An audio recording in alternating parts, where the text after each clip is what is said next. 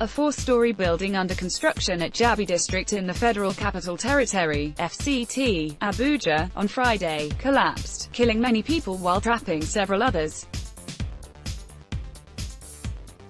An investigation by Tribune Online revealed that the building has been abandoned to rot for over 15 years, allegedly became an abode for some homeless people who were forced to quit after the owner recently resumed construction works. Witnesses told our correspondent that the building collapsed on both construction workers alongside some women and children who were selling in the site. According to one of the witnesses, Stephen Abuja, some corpses were recovered from the ruins of the collapsed building.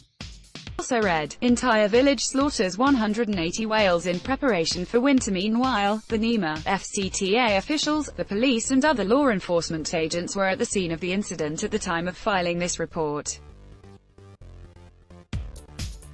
It will be recalled that the Federal Capital Territory Administration, FCTA, recently demolished an uncompleted two-story building at the elite zone of Gwarinpa, which was said to have been showing the signs of partial collapse.